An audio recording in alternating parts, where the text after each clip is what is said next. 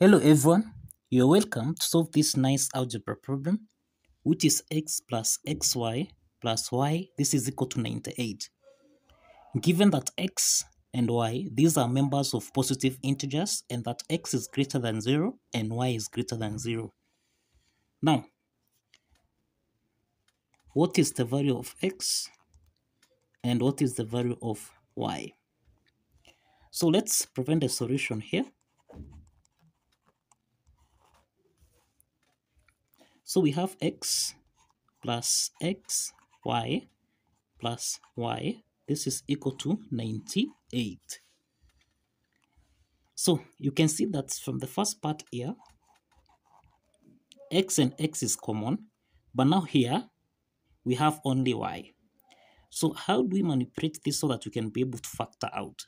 So that we have here x plus xy plus, now here we can have y, then this is equal to 98.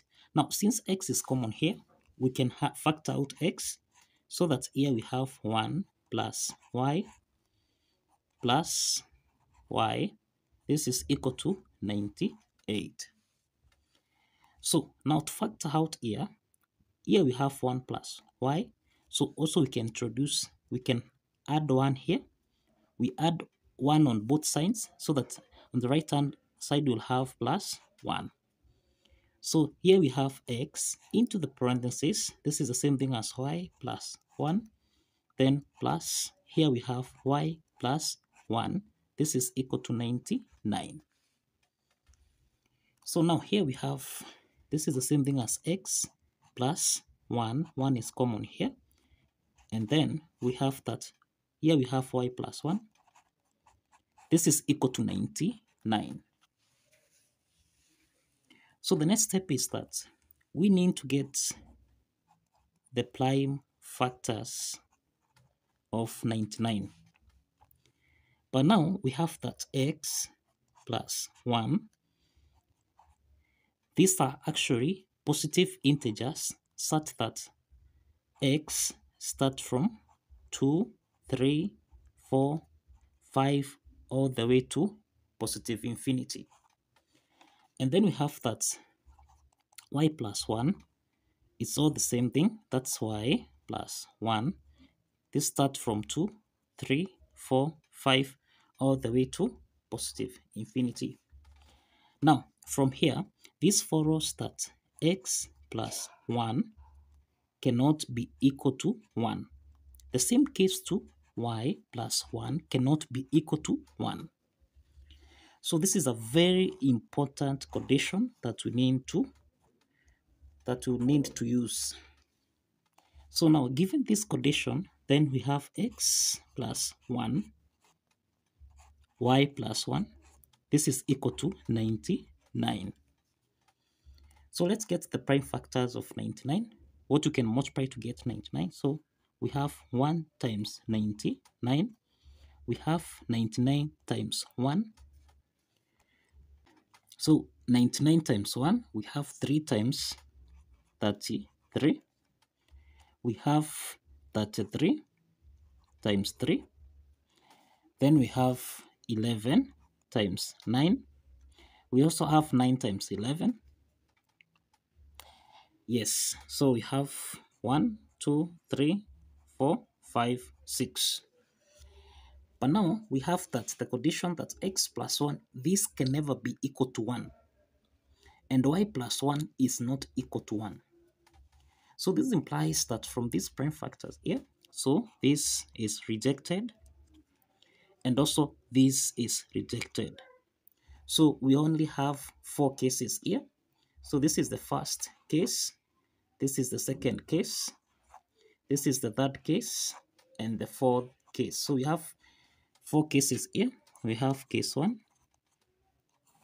Case 1, we have x plus 1, y plus 1. This is equal to 3 times 33. So this implies that x plus 1, this is equal to 3, and y plus 1, this is equal to 33. So this implies that x here is equal to 3 minus 1, which is equal to 2. And here, y will be equal to 33 minus 1, which is 32. So x comma y in case 1, this is equal to 2 and 32. So this is the first solution in case 1. Let's proceed to case 2 here. Case 2, we have x plus 1, y plus 1. This is equal to 3 times 3. So this means that case 2 here, we have x plus 1, y plus 1. This is equal to 33 times 3. So x plus 1, this is equal to 33. And y plus 1, this is equal to 3. So from here, we have that x will be equal to 33, subtract 1, and this implies that x is equal to 32. Here we have y will be equal to 3 minus, that is 3 minus 1, this is equal to 2. So in case 2, we have that x comma y, this is equal to 32 and 2. So this is the second set of solution that you have. So let's proceed to case 3 here. So in case 3, we have that x plus 1, y plus 1. This is equal to 11 times 9. Okay? So this is what we have as case 3 here. So that now we have that x plus 1, this is equal to 11, and y plus 1, this is equal to 9.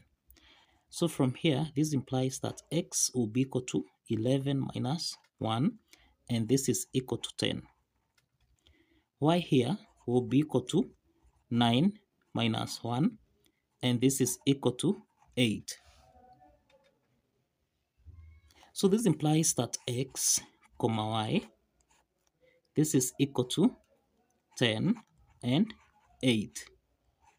So this is the solution for case 3. So let's proceed to case 4. Let's proceed to case 4. So case 4, we have x plus 1.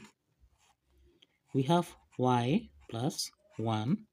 This is equal to 9 times 11. So in this case, we have x plus 1. This is equal to 9. And we have y plus 1. This is equal to 11. So from here, we have that x will be equal to 9 minus 1.